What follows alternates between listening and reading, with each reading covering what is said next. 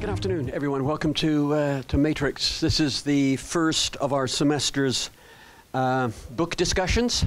Before I introduce our speakers today, I just want to flag a couple of things that are coming up. We have a number of them. We have Brandy Summers, who will be here talking in conversation with Nikki Jones about Brandy's new book, Black in Place, Spatial Aesthetics of Race in a Post-Chocolate City. We'll be having Steve Weber, Political Science, who has a new book out, Block by Block, which is discussing global capitalism and global firms. He'll be in discussion with Homa Barami at Business School and Vinny Agarwal, Political Science. We have Rosemary Joyce, anthropologist, who'll be talking about her new book, The Future of Nuclear Waste, with Catherine Carson and Kate O'Neill. And last but not least, we'll have Laura Perez, who will be talking about Eros Ideologies, her new book, Writings on Art, Spirituality, and the Decolonial. All of those things are coming up. In addition, we have our lunchtime sort of brown bag discussions on topics of political interest. We had, for those of you who came, a fantastic discussion on impeachment last semester with Bob Reich and Erwin Chemerinsky. It was terrific. And even more depressing discussion on Brexit. And we have coming up this semester, beginning next week, a discussion on the fate of the forests. We have another event in March on electoral manipulation. We have something on taxation and the 1%. And then we have, to wrap it up, something on Bay Area homelessness. So all of that stuff is coming up. So let me turn to the introductions here. I'm going to be fantastically brief because you don't want to be listening to me. I could speak at length about all of the people sitting up front here, but I'm going to try to be brief so that we can get to discussion. So let me introduce firstly the author of today's book, Stephanie Jones-Rogers, will be here discussing her book. They Were Her Property, White Women as Slave Owners in the American South. Stephanie received her PhD at Rutgers. She's a historian of American slavery, a historian of women in gender history. Before coming here, she was at the University of Iowa, and prior to that, at Tulane. This book has been widely lauded, as you all know, but she has a couple of other projects that she's working on. One on the impact of West African customary law on matrilineal descent, English matrilineal descent, and how that was or was not imported to the colonies, North America in particular. And for me, a fantastically interesting project on women and young girls who were part of or attended the operations of the Royal Africa Company on the West African coast, and who spent important parts of their lives in the castles and factories in the 18th century and before. Stephanie, we're deeply grateful for her to be here.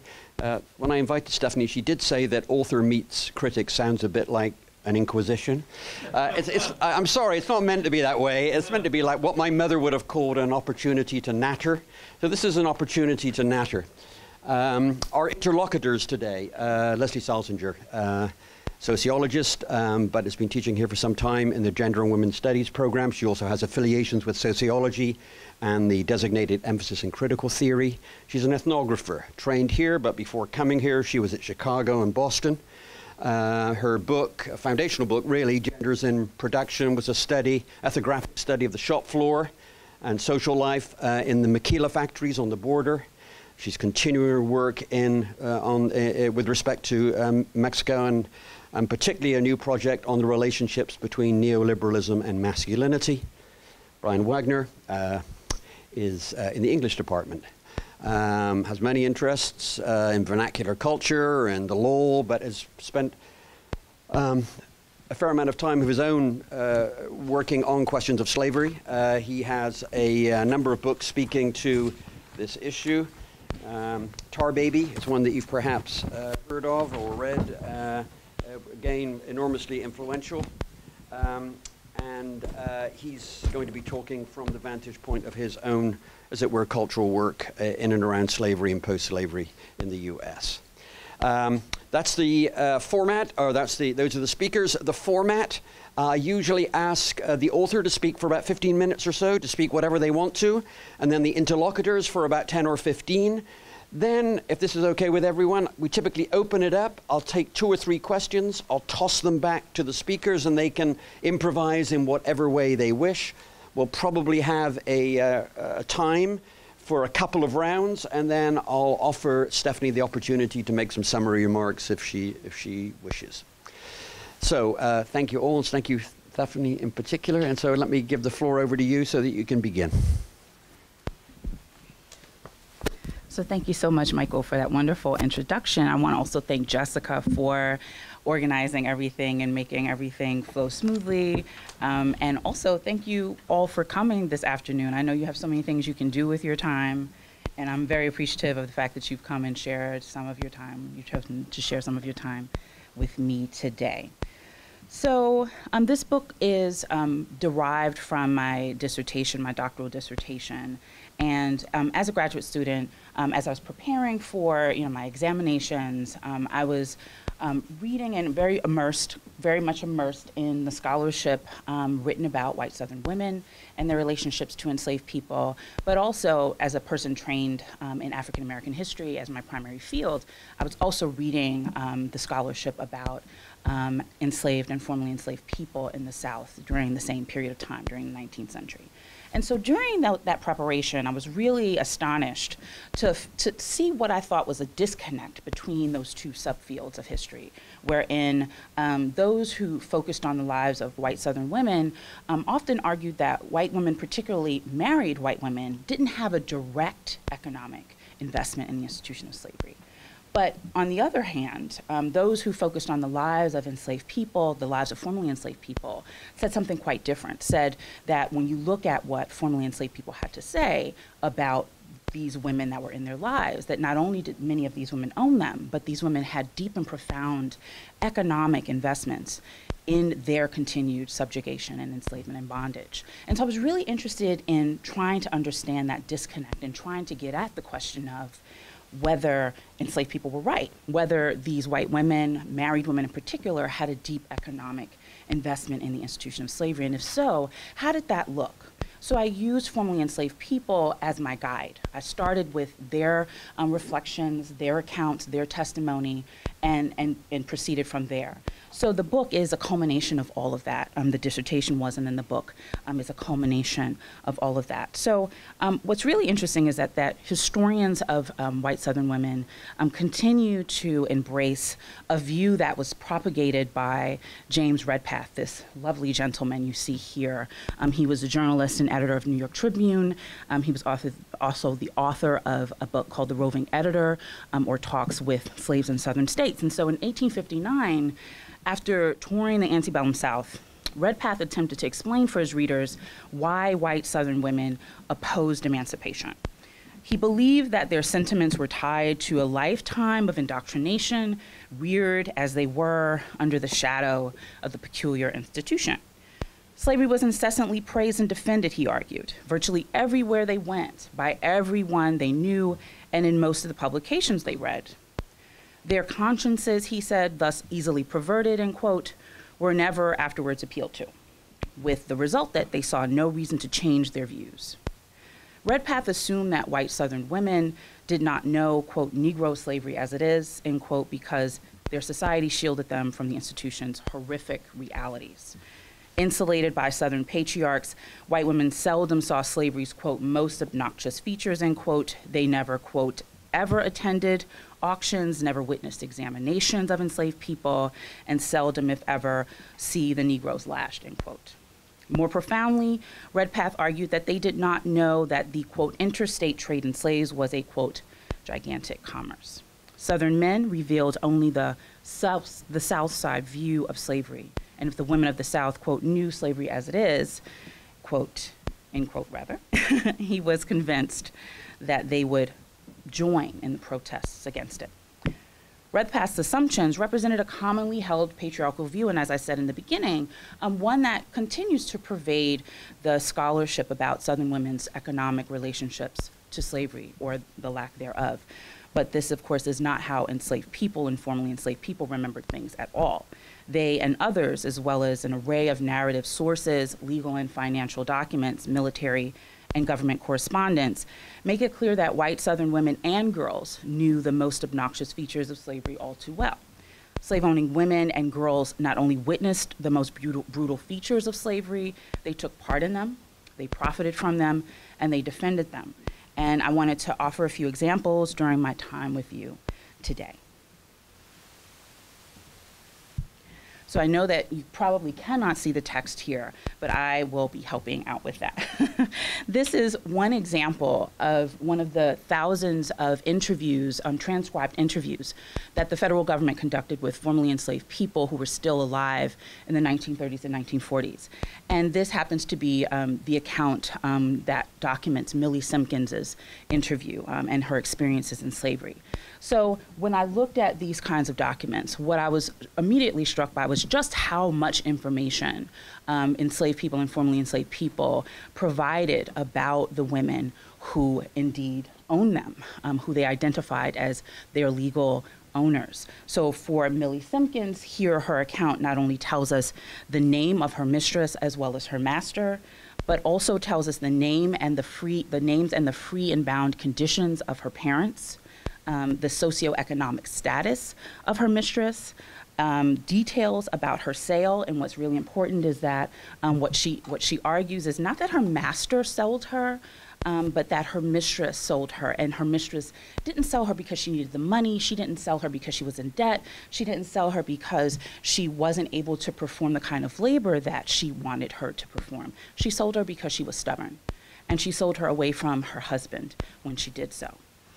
In addition to that, she tells us the location of the slave market where she was sold. So she tells us she was sold in the Nashville slave market, which at this time was the third largest and the third largest in the country, slave market in the country, and the third largest in the South. New Orleans being the first largest, and Memphis, Tennessee being the second largest. And then she tells us about her experience, what happened to her, and what happened to other enslaved people in the slave market, so in the slave yard where enslaved people were housed. But using these small fragments in formerly enslaved people's testimony, like Millie Simpkins, I was able to trace these details and find fragments that connected to these ideas, these thoughts, these details about these women in other forms, in other archives. So here are just some beautiful pictures of Millie Simpkins's mistress. So the mistress that she identifies. She also told us how many times her mistress was married. So her mistress was married 3 times. And so here you can see her many surnames. She was Sarah Ann Ewing Sims Carter Galb. She was wealthy, and that's one distinction that I want to point out. In the book, I don't focus primarily on wealthy women. I focus on the average, typical slaveholding woman. So this would not be a woman like Sarah Sims, who owned many dozens of enslaved people, but rather those slave-owning women who owned less than 20, typically less than 10 or 5. But this is just an example of how I was able to use the interviews, the testimonies and interviews done with formerly enslaved people to track these women down and to find richer details about their lives and about their economic investments in the institution of slavery.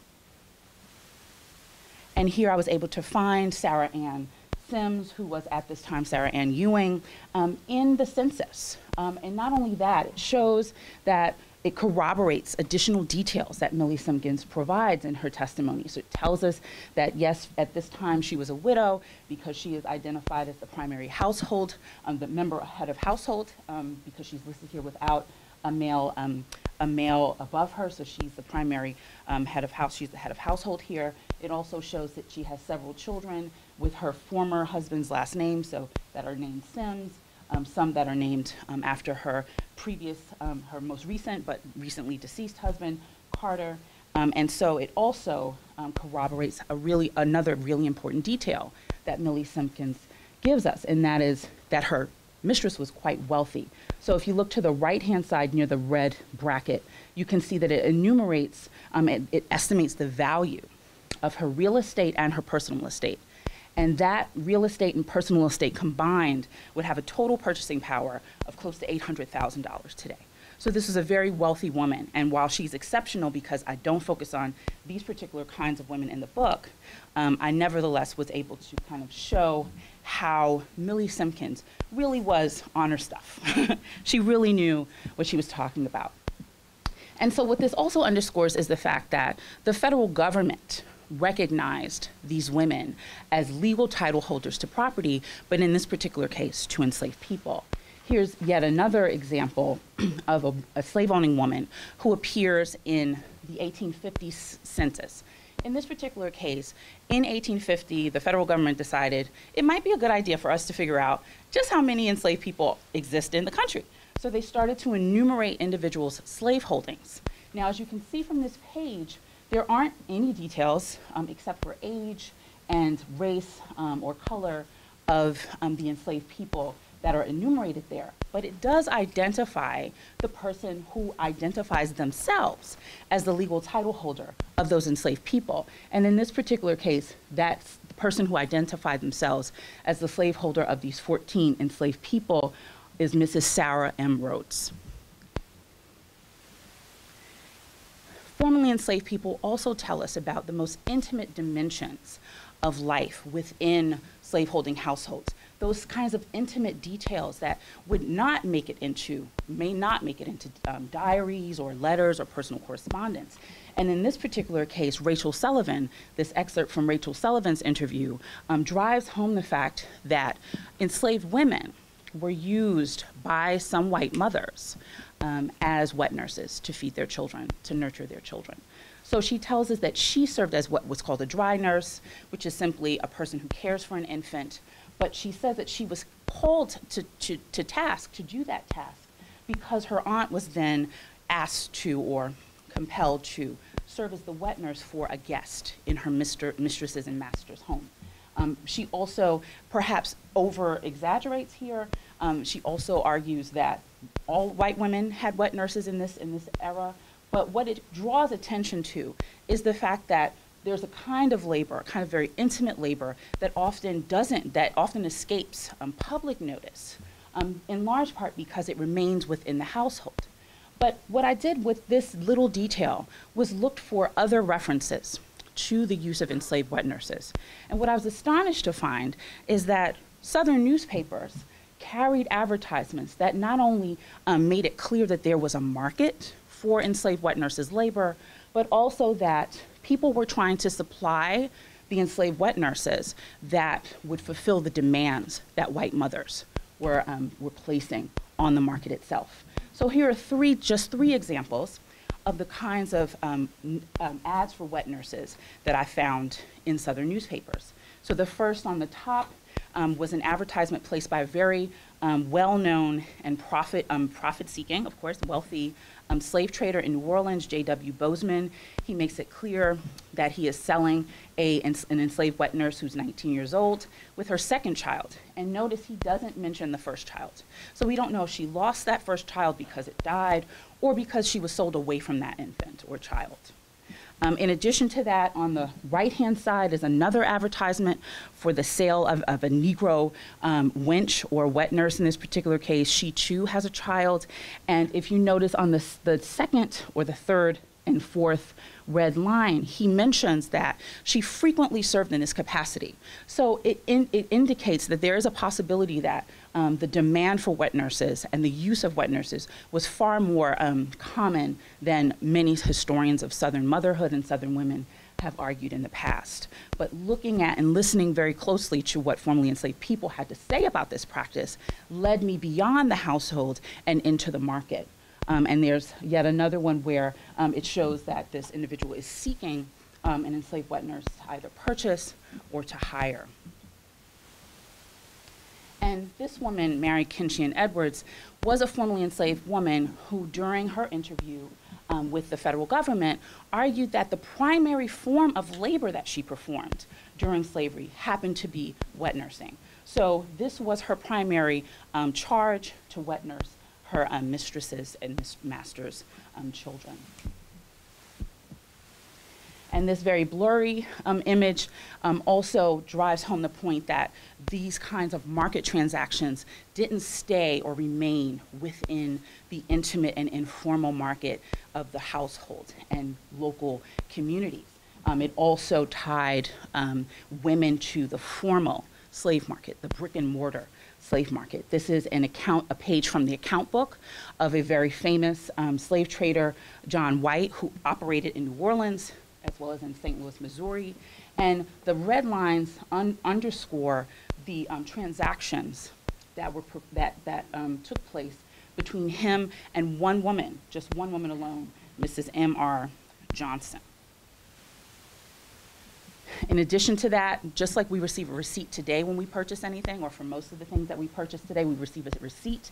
This is the kind of document which would operate or function very much like a receipt in the 19th century, called a bill of sale.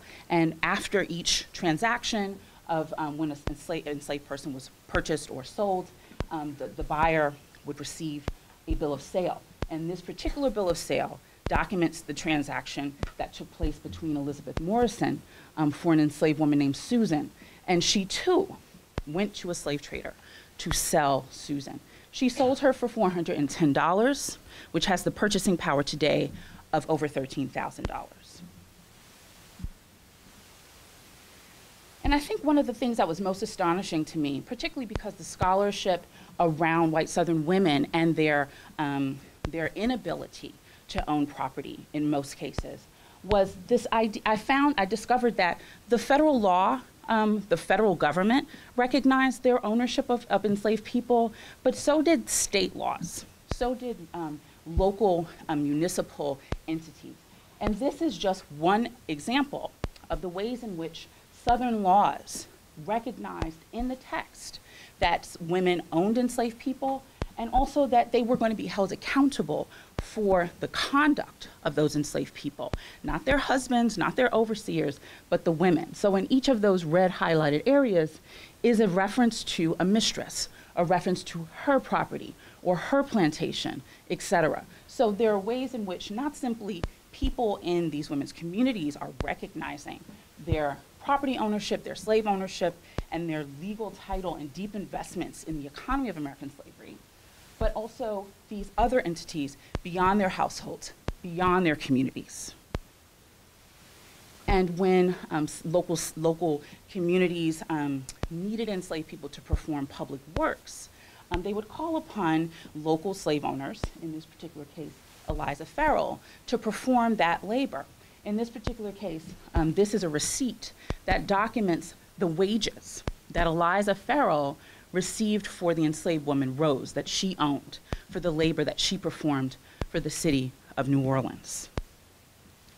And deep into the Civil War, quite deep into the Civil War, we find yet more evidence, well, I found, yet more evidence of the deep and profound investments that white women and girls continue to have in enslaved people, and that they held on as tightly as they could to the enslaved people that they claimed as their property.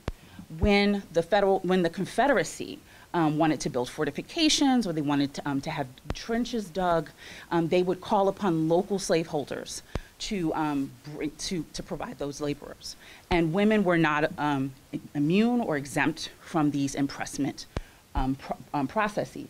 So this is a page from a payroll book that the Confederates kept or maintained to ensure that all of the enslaved people who worked on those fortifications and did public work during the Civil War for the Confederates would receive the wages that those enslaved people earned because of that labor. And so, as you can see with the red dots, each of those red dots represents a slave-owning woman or girl that received wages for an enslaved person's labor on Confederate fortifications and labor more broadly, or work more broadly in their efforts to try to win the war. And finally, up to the very last days. So the surrender was in April. Hattie McKee is trying to hunt down this enslaved man, Edward Pickett. And what's ironic is that my late grandfather's name was Edward Pickett, so when I saw this, I was a little taken aback. But nevertheless, she is in Louisiana in 1865 in February, only months before the surrender, still trying to seek help in her community to hunt down and to recapture an enslaved man. And as you can see in the red, the part that's underlined in red, she identifies this individual not as her husband's slave, not as her son's slave or her father's slave, but as her slave. So by foregrounding the testimony of formerly enslaved people and using what they had to say as my cue to look elsewhere, to dig elsewhere, to delve more deeply in other archival collections, I was able to craft what I thought was a really extraordinary story about the average slave-owning woman's deep economic investments in the institution of slavery and in the continued subjugation of African Americans, even after slavery was over. And with that, I will end. I thank you so much for your time and attention, and I look forward to hearing what Leslie and Bryan have to say.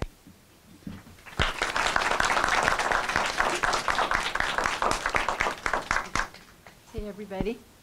So it's really such a pleasure to be here. It's just such a great opportunity to actually spend time with your book. I so appreciated it.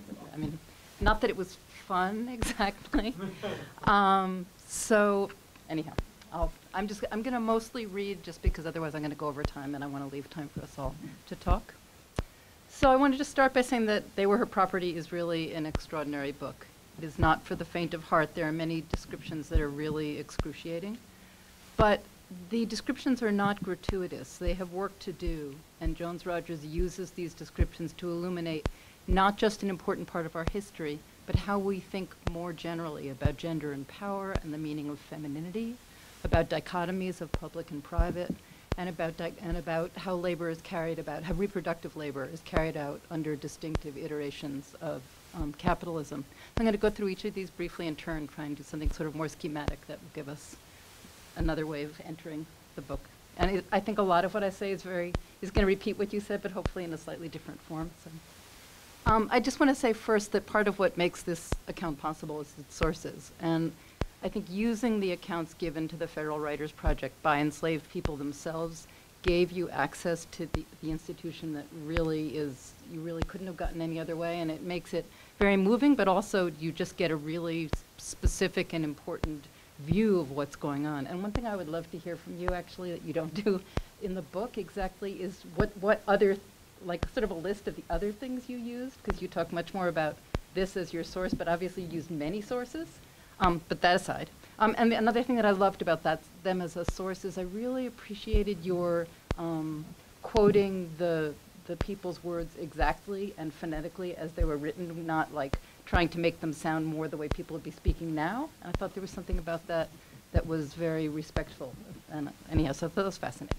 But in any case, that does give you the ability to really see this institution from a particular vantage point and from the vantage point of people who had a huge investment in understanding how it worked. And so you get this incredibly detailed view, which I think is just very important. So that said, I want to start first by talking about the way this helps us really rethink some of the ways people talk about femininity, and particularly the way historically many feminist theorists have talked about slave societies and the position of women within them.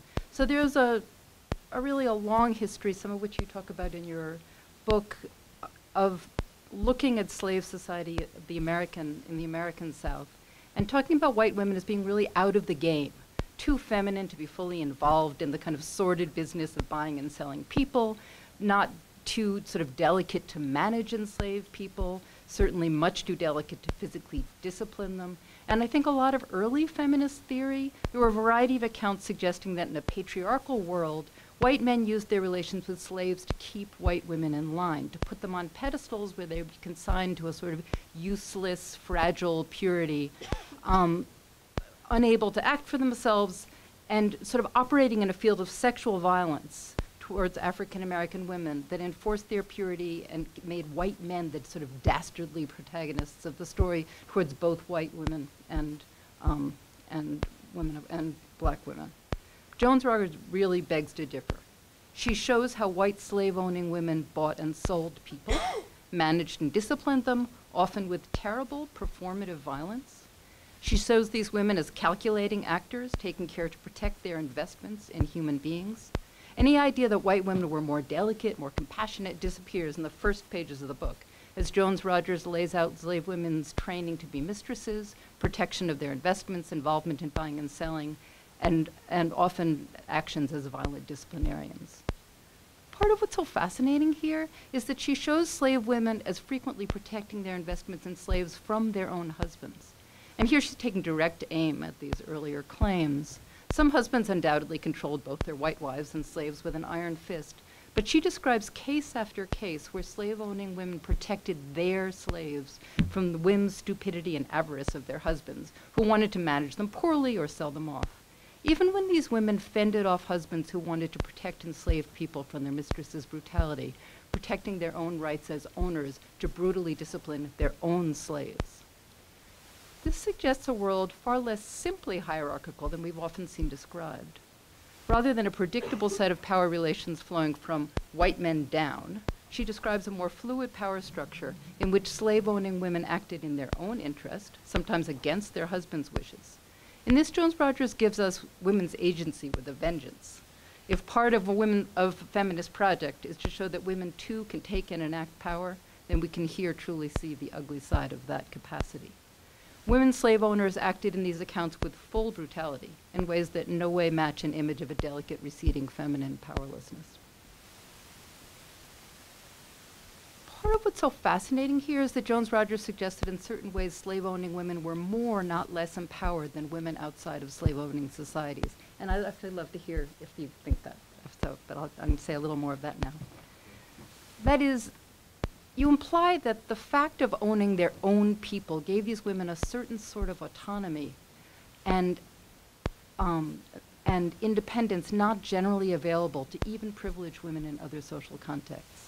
Thus, you suggest in the postbellum period, you actually see slave-owning women fervently and panikedly attempting to protect their property. I'm quite sure that slave-owning men were doing the same. But the implication here is that for these slave-owning women, they were even more intensely freaked out about this, because one of the things that having access to, that having control of slaves did for these women was not only give them control over enslaved people, which obviously was true for the men as well, but gave them a kind of secure vantage point from which they could negotiate with their husbands. So that it was a very kind of complex way in which these women, especially I think the wealthier ones, really had more power in their homes, not less, than women maybe in other contexts.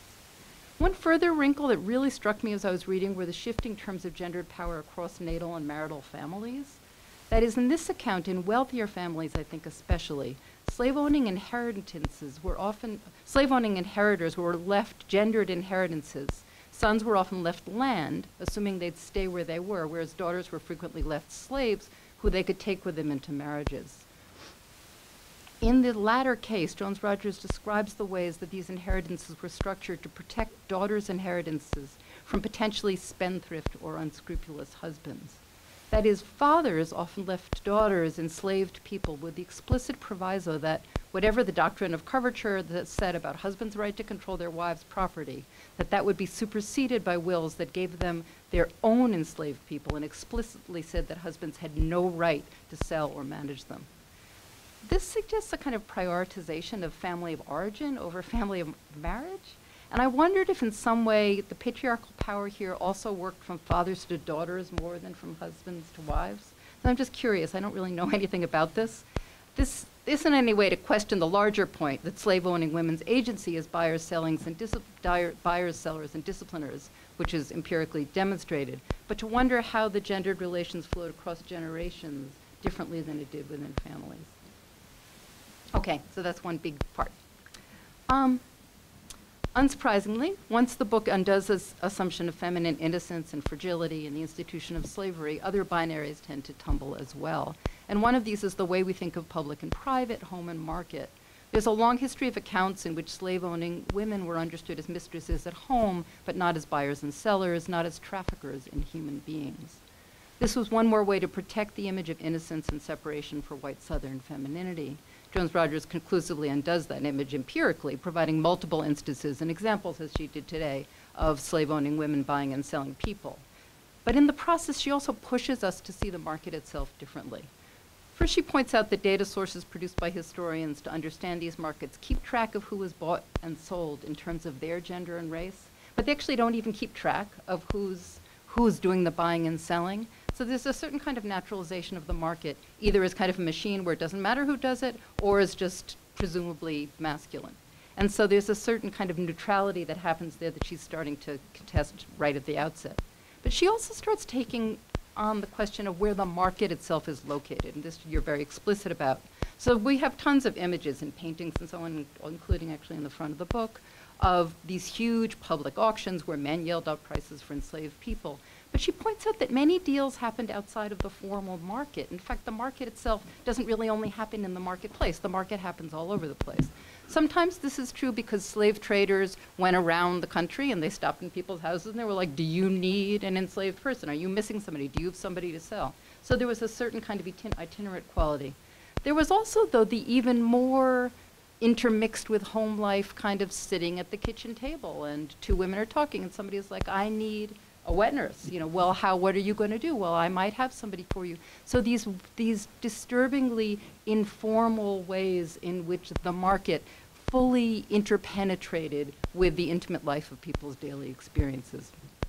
That is, once Jones-Roberts insists that we see slave-owning women as actors, then the putative split between public and private, between market and home, begin to come undone as well. And we see that these realms interpenetrate, so that the full commodification of people saturates life up and down and through, no exemption from the market just because one is in hearth and home. So the last thing I want to say here, which follows, I think, directly from that last one, is that the work also points us to shifts in our understanding of reproductive labor.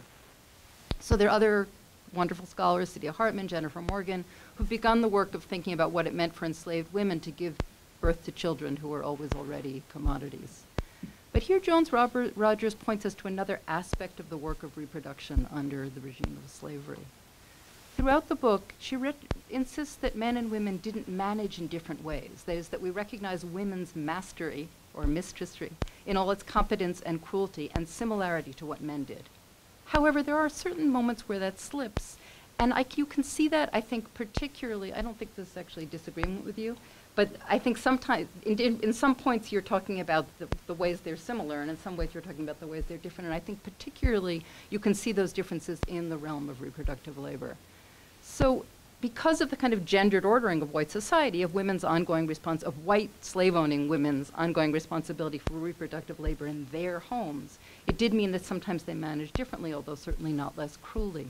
Thus, Jones-Rogers describes white women choosing to buy cheap young African Americans, sometimes taking them for free when their mothers were bought by other buyers uninterested in babies, and rearing them for use. And you imply there that they did this more than slave-owning men, so that there was a way in which slave-owning women were willing to do breeding, do rearing, in a way that seemed sort of bizarrely and disturbingly related to their function as mothers in other contexts.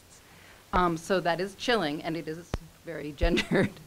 Another place to see this is obviously in the fascinating and disturbing account of the market in breast milk. Now, as we see it, not as we see it now, where breast milk is sometimes sold as a commodity on its own, but here it is lactating mothers themselves who are sold or who are hired out. I'm actually not going to really talk about this, but I'd love to hear a little more of you.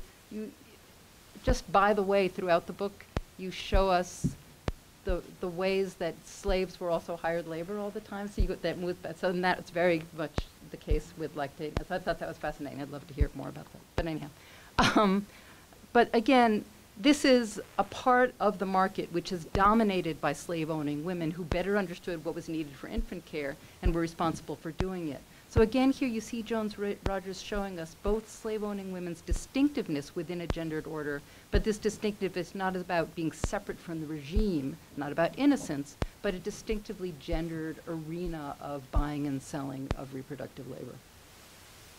So By turning her lens on accounts by formerly enslaved people, Jones Rogers is able to undo a whole set of shibboleths. White women were not innocent bystanders in slavery. Instead, they're active owners protecting their property, traders buying and selling, bosses disciplining. In this, they protected themselves against their husbands when necessary, providing themselves with a certain degree of autonomy not available in the same way to women in other structures. It also undoes the putative split between public and private, between market and hearth, pushing us to understand the interpenetration of seemingly distinct realms. And it shows us some of how reproductive labor can be done in commodified form, revealing how important it is not to assume reproduction as a realm of nature, not worthy of social analysis. I think in recent years, feminist theory and empirical work has been full of calls for less essentialized and more agentic stories about women's lives, and I would say that we really have that here in the most disturbing and powerful way. Thank you.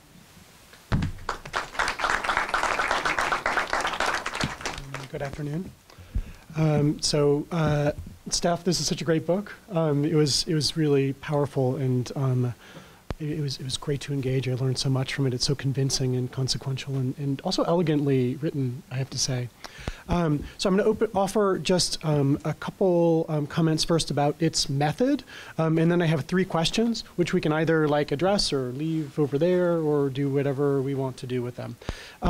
The comments about method really have to do with the fact that I really feel like this book's power derives from its brass tacks in many ways. How its scope is defined and how its argument is substantiated. If most people previously, as Steph was saying a moment ago, focused on women who owned many slaves, the wealthiest women, typically people who would have inherited their slaves, Steph points out that's a very tiny, small subset, and it's a poor basis on which to make generalizations. And so unlike those previous works, Steph focuses on a very clearly delineated scope, which is, women who owned fewer than 20, mostly 10, slaves in their own right. That last part is also really important because people used to really kind of muddle together people who were women who benefited from slavery or slaves owned by their husbands and women who owned slaves in their own right. There's a kind of clarity there that's brought through that distinction. This is a pretty basic point that's active in all, writing of all levels, but, to so clearly delineate a scope and so powerfully, aggressively follow out its implications. If you can do that well, that's the ball game in some ways. I feel like there's a way in which, for me, this is a kind of exhibit A for graduate students and others about how to construct an argument, in this case in social history. So that's just it's a basic thing, but it for me is at the heart of so much. So that's the first comment on method. Second comment, though, is more about substance and evidence, especially. This is to build on both your presentation and also what Leslie was just saying, and especially with your use of the 1930s Federal Writers Project interviews, these testimonies from ex-slaves, more than 20,000 of them, which gives you not only evidence but also structures the book, right? Literally you use their words as your chapter titles, right? You really lead, as Leslie was saying, with the slave's point of view. There are obviously important precedents for this kind of methodological turn, right? Away from diaries of elites and actuarial records and such to the words of former slaves, going all the way back to, John Blassingame and even Charles H. Nichols, way back. But it was also, since the 1960s and 1970s when these sources became important to historians, people have also asked a lot of questions about, well, are these reliable sources, right? The people who were transcribing them, right, were often untrained. They were often racist, right? So this is the complicated thing about the language, right? The language is, as you know, Steph, it's often an imitation of kind of plantation tradition literature, right? So children, CHILLUN, we saw in Millie Simpkins, right? But also WUZ, right? WUZ is not a phonetic spelling, right? That is actually, if you look up in the dictionary, how do you pronounce WAS? It says WUZ, right? There's no phonetic difference between the two. All it marks is the illiteracy right, and lack of intelligence of the speaker, right? And so this would be a reason why we might be skeptical, right, you know, of these records. Also kind of lapses in memory. These people are talking about things that happened a long time ago. Evasion, they might have distrusted these strangers who were coming to interview them.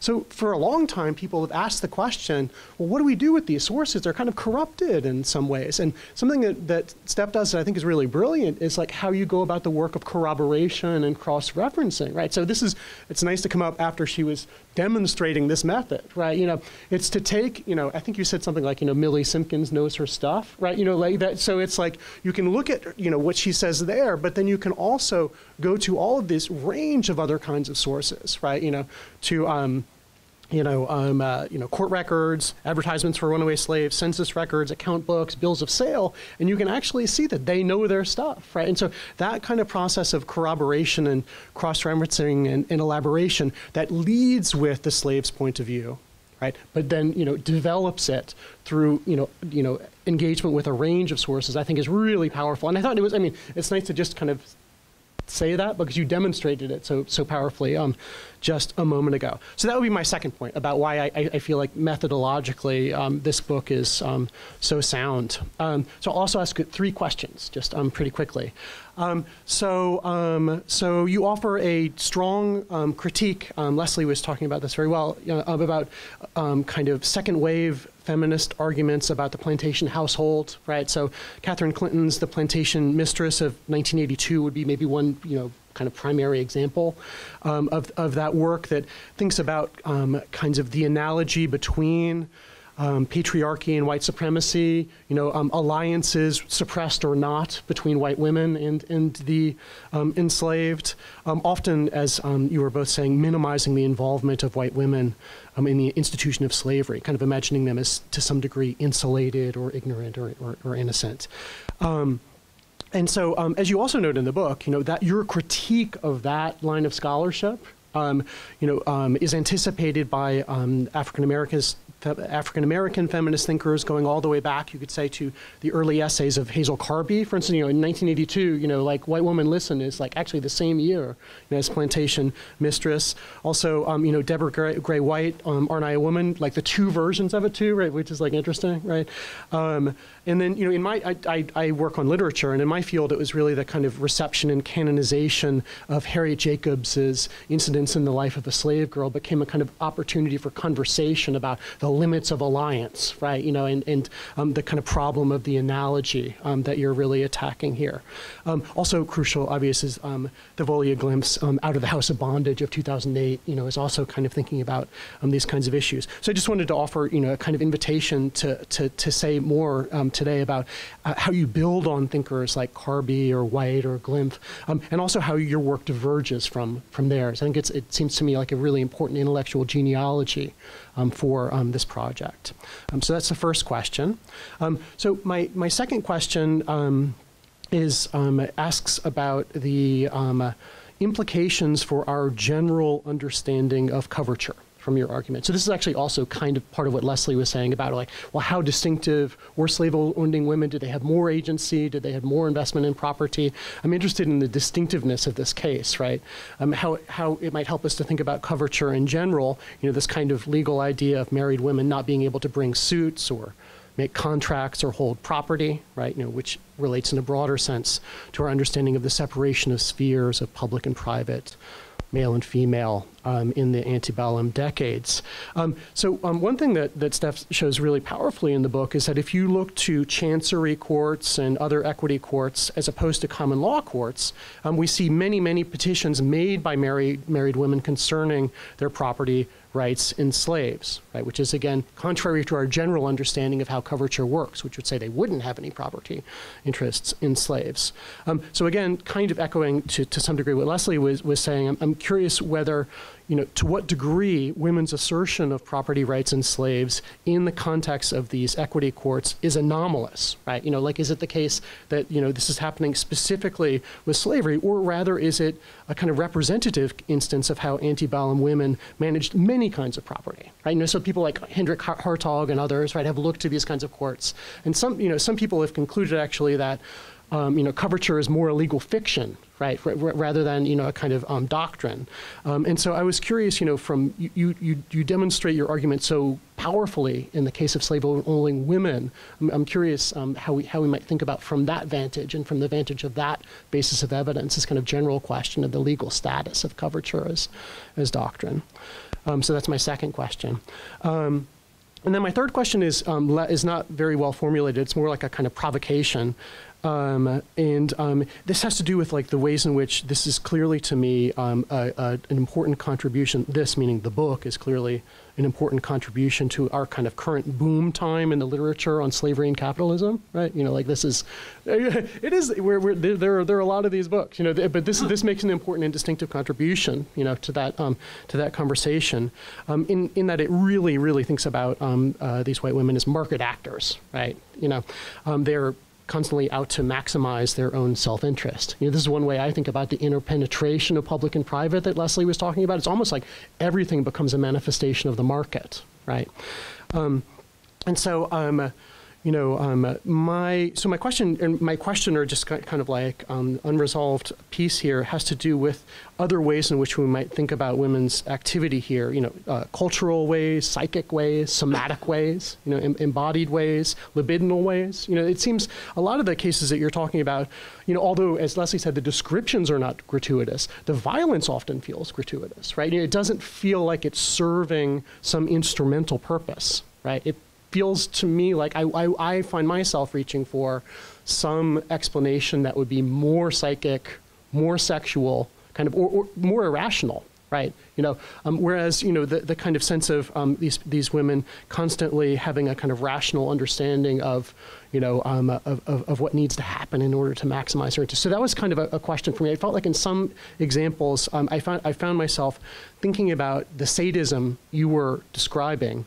And reaching for other terms to understand the kind of excess that seemed there, that seemed not entirely explicable in terms of market rationality. Okay, so this was so great to read this book, and it's been great to hear both of you, and I look forward to our conversation.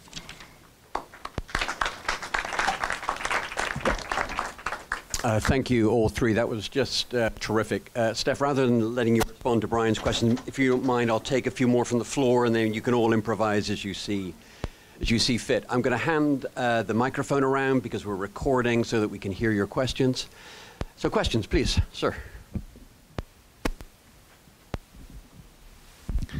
So when I was learning about feminism and womanism in seminary, the focus was on the sexual jealousy of white women in the antebellum South. And I'm just curious about this mix between the economic motivations of women and the sexual motivations. Thank you.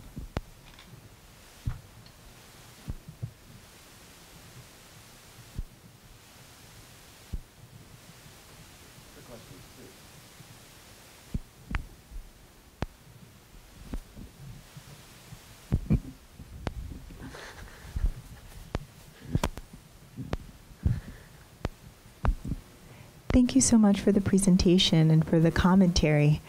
My question has to do with kind of notions of family and slavery and enslaved status.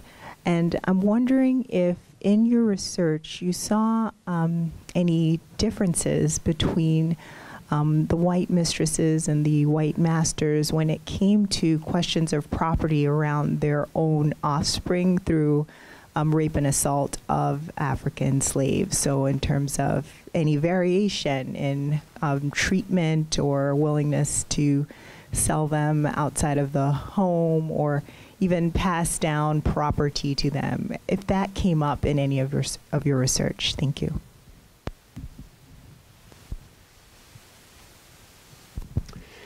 Third question before I pass back. Can I add a question?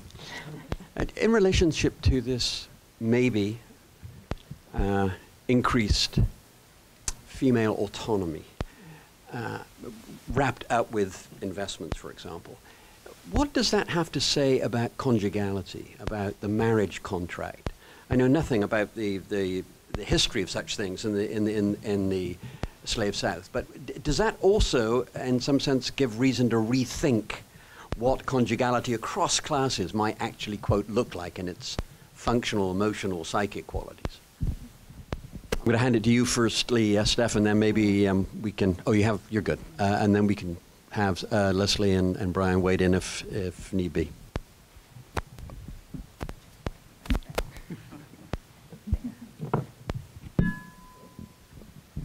To me. So let's see. I think I can actually get at a couple of the questions by addressing the issue of coverture, because many of you are probably wondering how this is even possible, given what we think we know about the way that this institution called coverture, or this doctrine called coverture, operated in the 19th century. So this institution, or this legal doctrine of coverture, basically said that if a woman who owned property or earned wages married, all that property, all those wages immediately became her husband's. And so because of that, many historians have long argued that the doctrine of coverture essentially prevented women from doing the things that they do in this book, owning property, owning enslaved people, inheriting property and maintaining control of that property, passing that property on to heirs and heiresses, buying and selling property while married. But what I was able to do by listening to and foregrounding the voices and testimonies of formerly enslaved people, what I was able to do is to look for evidence to the contrary. Because formerly enslaved people would say, my mistress was married, she owned me and my family, and her husband couldn't do anything with us, or couldn't sell us, couldn't beat us. And so I was finding references to married women having the kinds of control over property that the legal doctrine of coverture said that they shouldn't have. So I was compelled to look for evidence to corroborate that, evidence that, as Bryan's comments pointed out, I found in the chancery courts. And so what I did find quite astonishing is that it seems that the institution of slavery was particularly important in these court cases that I found. So the court cases that emerge in equity courts, and equity courts are interesting because these are courts that operate quite differently from criminal courts or civil courts. You can go into a civil court with the same exact claim that someone's jeopardizing your property rights or your claims to enslave people and lose your case as a married woman, but go into an equity court and provide the same evidence, make the same claims, make the same arguments, and win a case. And it's quite unusual. I know for sake of time I can't go into the development of chancery courts because it starts in England, and I'll have to then explain how it unfolds here in the United States or in the New World, and I don't have time to do that. But equity courts provide women with a very unique opportunity to make certain kinds of claims that they can't make in common law courts. And so they routinely go to those courts. And what I found in these court cases is that it seems that slavery is the difference for why many of these women win their cases. And they win them in the South. And so I'm not the first person to make this argument, but I do build upon the argument. There have been a number of scholars who have argued that if you look at the Married Women's Property Acts, which we typically associate with the North in 1848 and thereafter, those property acts, those Married Women's Property Acts, start in the South. They actually start in the South. And one of the reasons why many historians who look at those laws argue that they start in the South is because of slavery. Because women, they need white women to buy into this system. They need white women to be a part of this system, to be equally, if not deeply, invested in this system. And a way to do that is to ensure that they can also economically benefit from the institution, from the system. And so to do that, they have to also protect their rights to property. And so these Married Women's Property Acts start in the South in large part because of the institution of slavery. And so these court cases look very unique because they are primarily owners of slaves rather than other forms of property. And those claims are primarily because they are their claims to enslaved people as a very unique form of, I guess you can say, gendered property, as Leslie kind of got at her in her comments. They know that those cases can be one relatively easy if they have all the evidence necessary to do that, in large part because of the importance of the institution of slavery in the South. I don't want to go on too much longer in relationship to that, but coverture looks very different because they're able to use legal instruments, legal loopholes to get around the constraints of coverture. And slavery is very important. Slave ownership is very important to the ways in which they can circumvent those constraints. Let's see. I do want to address the comments about notions of family and also sexual jealousy, which in the book it manifests as a conversation about sexual violence. So I was very interested in this idea that slave owning women in this book, in my work, they do everything that slave owning men do, but I seemed to stop short at participating in or orchestrating acts of sexual violence. And I wasn't quite sure why I stopped there, but then I began to ask that question. If slave-owning women can own enslaved people, if they can discipline enslaved people, if they can buy and sell enslaved people, were they also not simply complicit, not simply begrudgingly accepting of sexual violence, but were they also the arbiters of, or did they orchestrate circumstances in which sexual violence could be perpetrated against enslaved people? And when I looked again at what formerly enslaved people had to say, they said yes. So it went beyond sexual jealousy. There were some women who would sell away enslaved people simply because they assumed that that enslaved person had a child with a master, a husband. But if that woman owned that person, they seemed to think twice about those kinds of sales. There are also instances in which, just to get at your point or your question, there were also instances in which enslaved men were coerced or compelled into sexual acts that they were not consenting to. And in those cases, if there were mixed race children born of those relationships, white women handled those situations quite interestingly because they did technically own those individuals, but those people were free. Those individuals were free. So enslaved men who had children with white women, by law, those children were free. And so they didn't have to sell them away. They couldn't sell them away because they were free, but they could give them away. So what you find is that enslaved men who have children with free white women, often because of circumstances that were not of their choosing, sometimes those mixed race children are given to the enslaved community to raise because it's too much of a taint on the white woman in those cases. There are also instances in which, I know this is complicated, but there are also instances in which slave-owning women are related to men who have mixed-race children who are subsequently enslaved, and they step in to protect those children. Those are rare cases, but because more often they would be fine with those individuals being sold away. But in looking at this issue of sexual violence and looking at this issue of family, what I was able to show is that white women are also deeply economically invested in that particular dimension of slavery. Just as they are in all these other dimensions of slavery. Slavery is characterized by a culture of violence. Sexual violence is very fundamental to that culture, and they are equally invested in the children that are produced as a consequence of enslaved women's sexual assaults, of enslaved men's sexual assault, and of the sexual assaults that are orchestrated between enslaved people.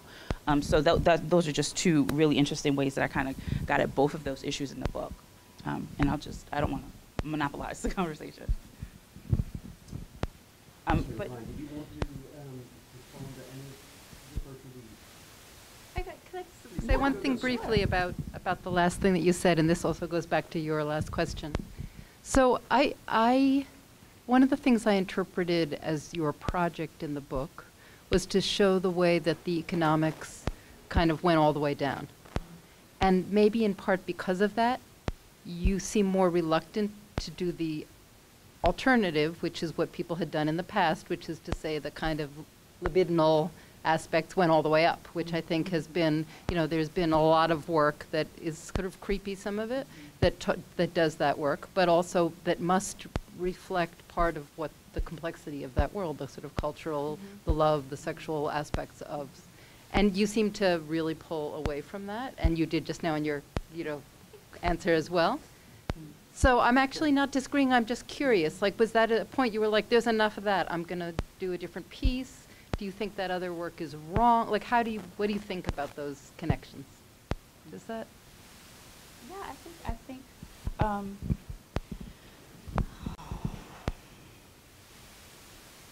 I mean, I'm a product of my society.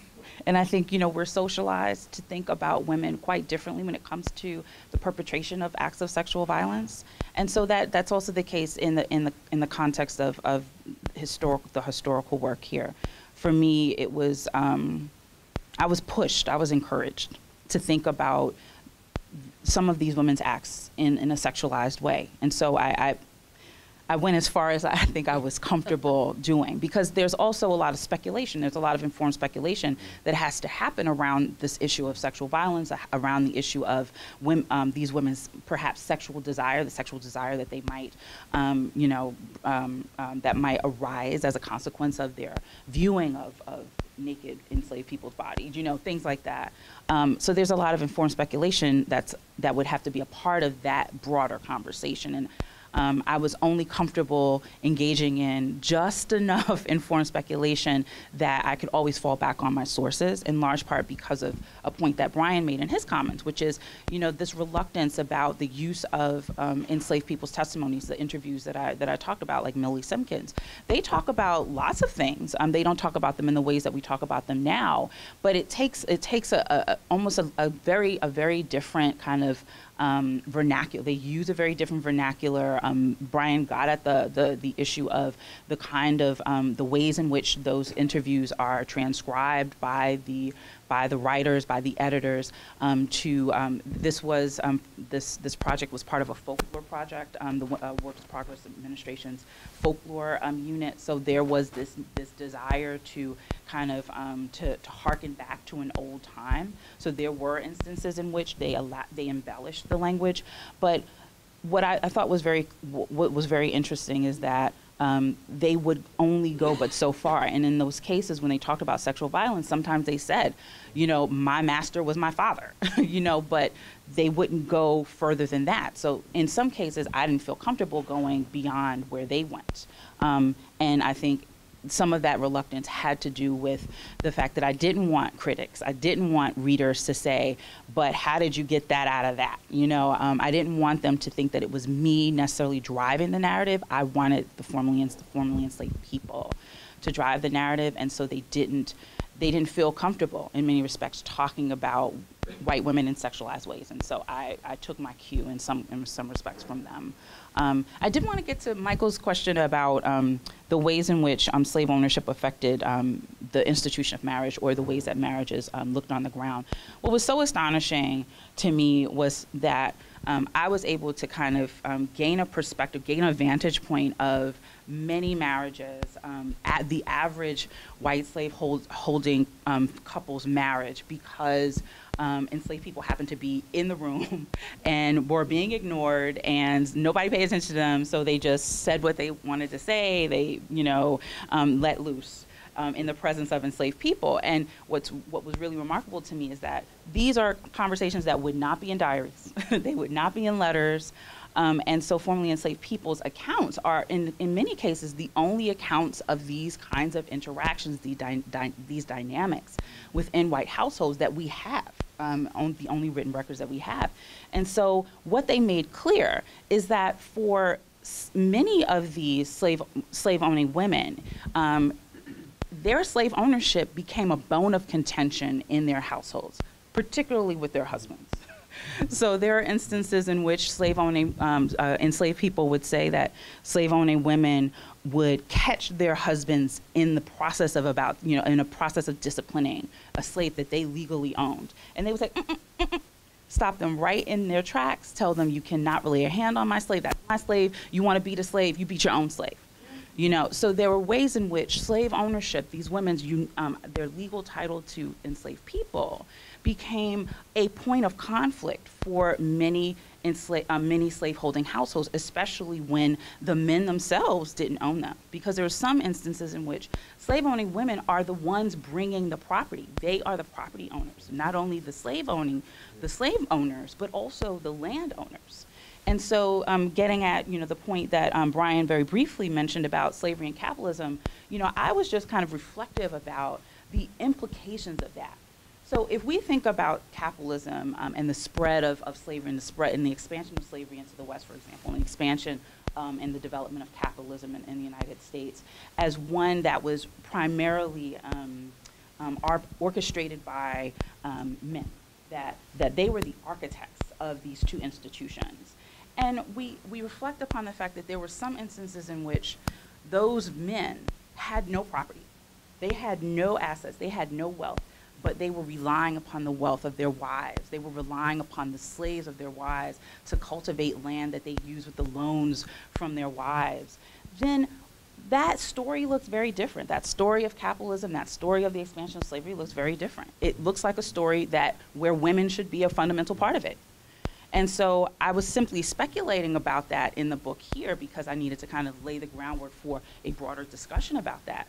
But I think it's really important to think about the ways in which men relied upon women's wealth for their livelihoods. And when women were the only slave owners, women were the only property owners, that ownership became a bone of contention, a bone of conflict. There were some women who, for example, refused to marry a man if they did not sign what would be the equivalent of a prenup today, because they understood that these men were gold diggers. They were seeking their wealth, and they were going to do whatever they wanted with it because they thought covered all bases. But these women were savvy. They were astute. They knew the consequences of marriage for them, and they wanted to protect themselves. Sometimes they did that. They protected themselves in collaboration with family members, but in other cases, they were at the helm of that. They were the ones that said, I need to ensure that this man will not get his hands on my money or my slaves and squander them away. And so it's really interesting to see how slavery becomes fundamental to the ways in which the order of certain households unfolds, is organized in the first place.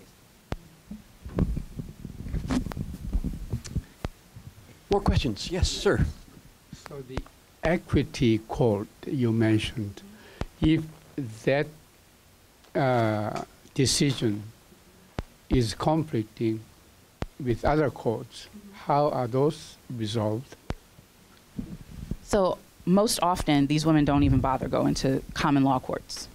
They go right to the equity courts, in large part because equity courts, I'll say very briefly, in England and then here in the United States, equity courts were courts that were developed to provide remedy to those individuals who could not seek remedy in regular courts. So these were, they operated side by side, but they operated for very different reasons, and they often operated for the dispossessed, those who were wronged, usually women, the poor, the laboring classes, et cetera. So women knew that if they wanted a remedy, if they wanted to win, though that was where they would go, because they couldn't find remedy, they couldn't find recompense and justice in common law courts. So they went to equity courts first, and usually only went to equity courts. Questions? Yes. I'm assuming that after it became illegal to bring African people into this country for slavery, that the increase in agriculture across as the country expanded and the need for more slaves was there, and we've read about the male slave owners, both themselves and breeding people. Do I assume it to be a fact that women did no less or encourage the same thing? You are correct. So when I was referring to sexual violence and referring to the different ways that white women dealt with mixed race children, whether they be the consequences of sexual assault or of their own coercive sexual relations or the sexual assault perpetrated by their husbands or family members. I was also going to talk about that, but I didn't want to go on much longer. But yes, what I was able to discover by, again, paying attention to what formerly enslaved people had to say about the question of sexual violence is that they did indeed implicate white women, not simply in complicity, but also in creating the circumstances that made sexual violence possible, whether that be, for example, an enslaved woman went to her mistress to say, you know, the overseer is trying to have sex with me. He's trying to assault me. I keep fighting him off, and he keeps coming back. And she said, well, what are you doing standing here? Why don't you go give yourself to him? And so she continued to fight him. That mistress said, why are you continuing to fight him?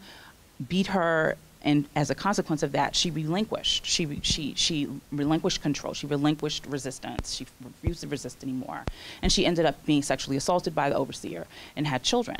But there were other women who, this woman, for example, Emily Haiti, who she would force enslaved people to have sex with each other, with people that weren't of their choosing. And when those couplings produced children, she would sell the boys and keep the girls and start the process all over again.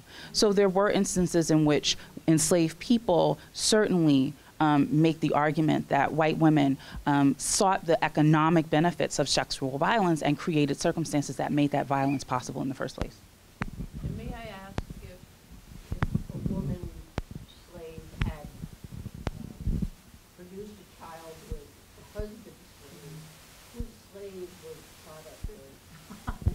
The law resolved that. So the law said that whoever owned the woman owned the child. I just wanted to highlight that as actually another example of the kind of contribution that Steph's book makes. You know, I tried to talk before about how this kind of big idea of coverture gets broken down, you know, through the methods of social history and a canny use of sources. You could say the same thing about the idea of partus sequitur ventrum, right, which is, you know, this idea that means that, the child follows the condition of the mother, right? So this is very important to say Frederick Douglass's narrative and general ideas about breeding and natural increase after the end of the slave trade. But as you show, it's actually not the case that, the other side of the equation, where it's not a white master and an enslaved black woman, as a couple, but instead the white slave-owning woman and the African-American male slave, that those we know from like the work of Martha Hodes, of the existence of those relationships. But as a property arrangement, and as a property arrangement that's like much more complex than the historical legal abstraction of partus sequitur ventrum could lead us to believe. Like, that's very powerful, I think, to kind of get at the complexity of those kinds of situations.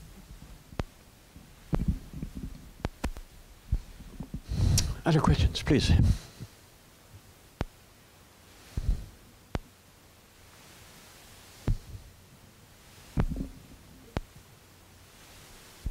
In some ways isn't a question, because I don't think you're going to be able to answer.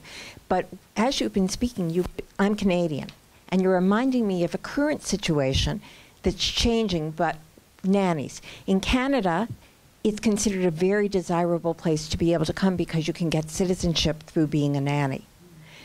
But people came, they had to leave their children behind, and it was only after they became citizens. That's changing now. Many of the people were from the Caribbean at a certain point, and that's how Caribbean immigrants started. Then they would bring their families over. So I think there's a lot to reflect on. Now it's people from the Philippines.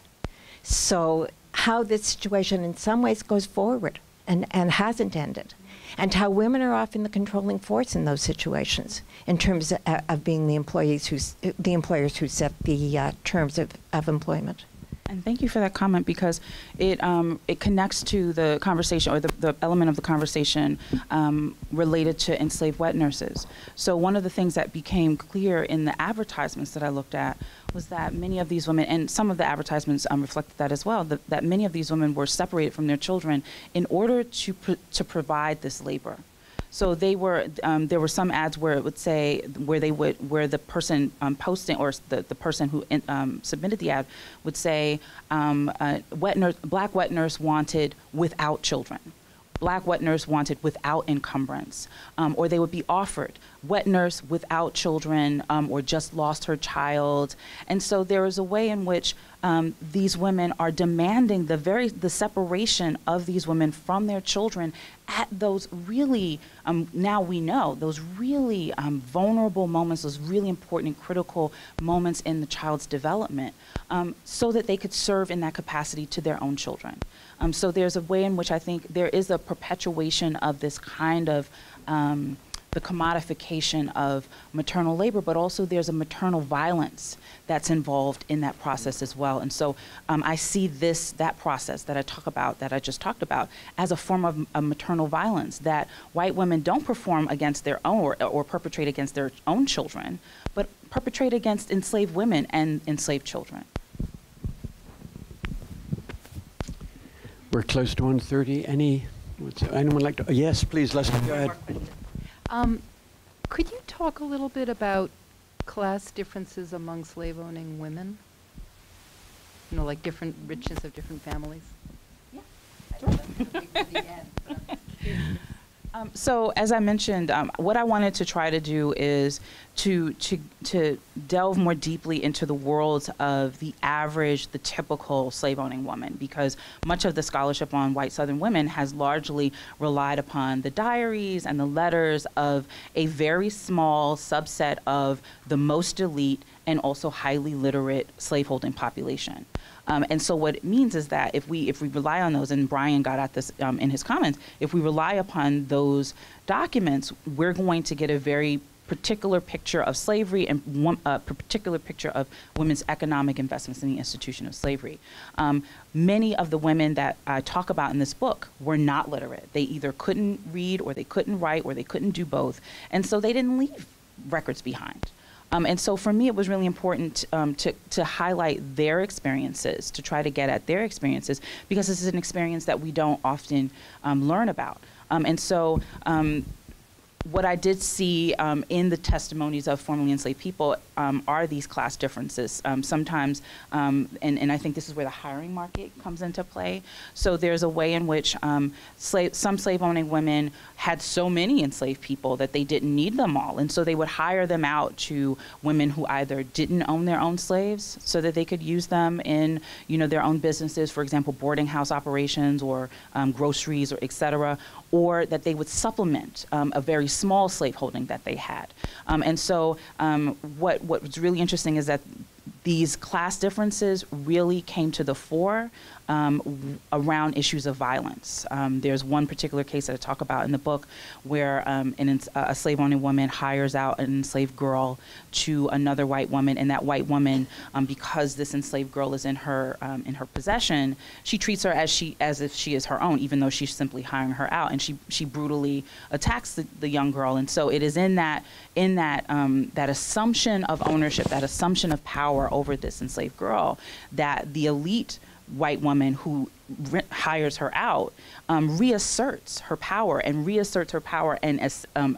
enunciates or reiterates her class distinction between herself and the woman who's hiring her out. So there's a way in which violence and the process of hiring enslaved people and the circulation of enslaved people through the hiring market really brings those class divisions to light in a way that I think they're often diminished in much of the scholarship that we read about. Let's show our appreciation, please, for Steph and Leslie and Bryan.